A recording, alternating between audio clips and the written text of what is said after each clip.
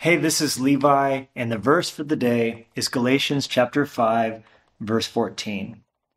It says, "For all the law is fulfilled in one word, even in this, you shall love your neighbor as yourself."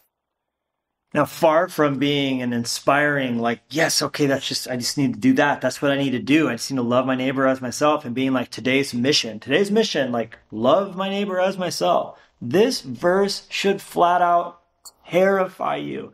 It does not inspire comfort to me okay, great, I'm on the right track. It makes me feel like, wait, that's how I fulfill the law?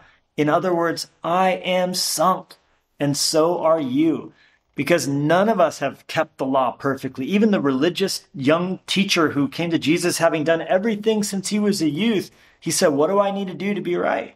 And Jesus said, what does the law say? And he said, love God, love my neighbor. And Jesus said, yeah, just do that and you'll be fine.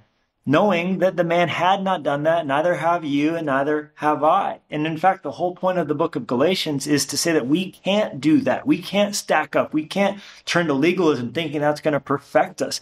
In fact, the truth of this verse is meant to make us look to Jesus, who has kept the law perfectly and died for us. If you've offended, if even in one way, then you've broken the whole law. So Jesus is the one who's come to become sin for us. The message is that salvation isn't ever based on you. It gets placed on you when you believe Jesus. Or to put it another way, you don't get good to get to God. You go to God to get to good.